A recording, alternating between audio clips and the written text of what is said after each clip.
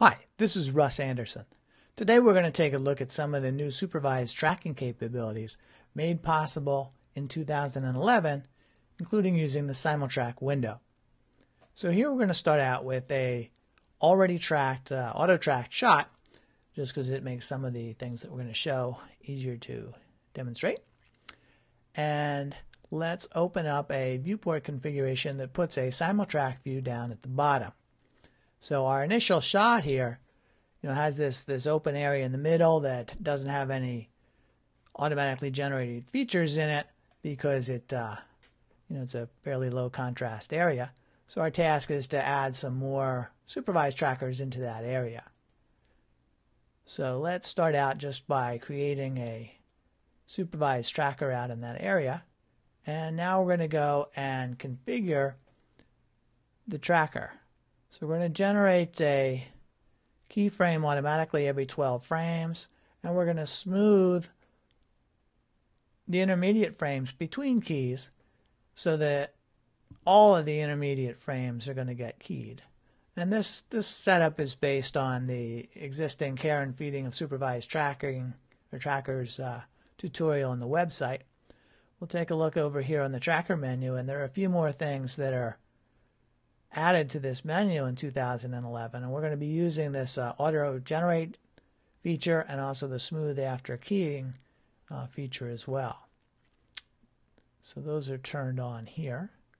So let's just start out and click go, and we're going to let the tracker run through the shot, and you'll see that we've created new keyframes every 12 frames throughout the shot, and you'll see that there are the figure of merit curves there as well.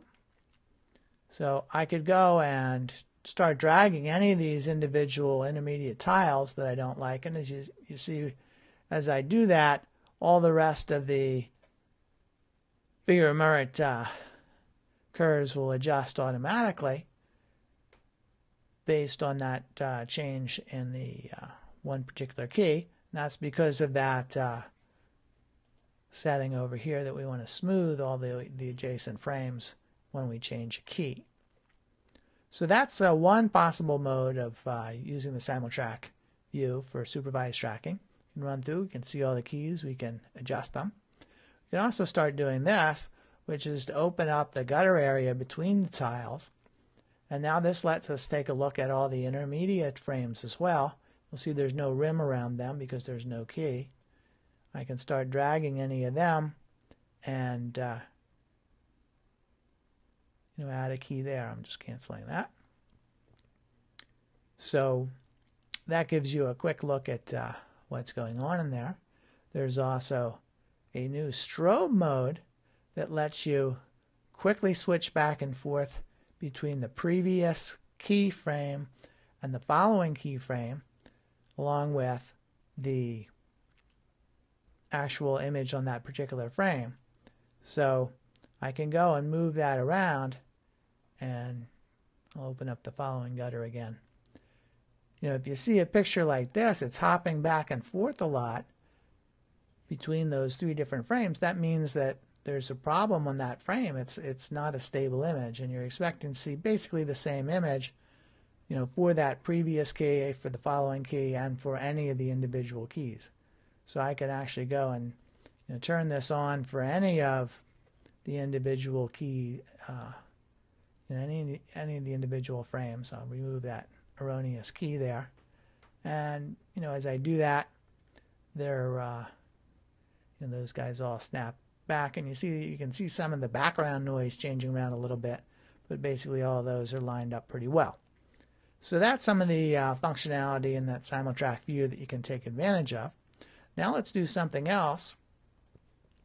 We'll go back to the beginning of the shot, and we're going to drop down our first key on this feature here, and now we're going to go to the end of the shot. Now there's no that makes the tracker disappear. SimTiles doesn't know where to put the tracker in the shot at all. So we're going to use the Z drop feature, which means we hold down the Z key and just click right at that feature, and start positioning the tracker. And as we do that, you'll see all of a sudden we have all these intermediate keyframes as well. And that is a result of this auto generation process. And what it's saying is that we should use the 3D position that's predicted as a result of that first frame and the second keyframe that we added to that tracker to find the best 3D location for the tracker, and use that 3D location to predict where it should be in all those other keyframes. So it's quickly gone and generated a bunch of those keyframes so that we can go and adjust them just using the SimulTrack view. And you notice that this trick only works if we've already solved the shot. That's why we saw, we started with an already auto-tracked shot. So this particular capability is useful once you have an initial solve for the shot. It lets you go and add additional supervised trackers using this mode, and you can then just quickly take a look at the keys. Once they look okay, now you can go back to the beginning of the shot and just have SimTies run through and generate the tracking data for all the intermediate frames, which it's doing now. And now you've got a supervised tracker. So those are some of the new workflows that are possible with the SimulTrack feature in SimTies and the new supervised tracking facilities. So hope those help you out. Enjoy.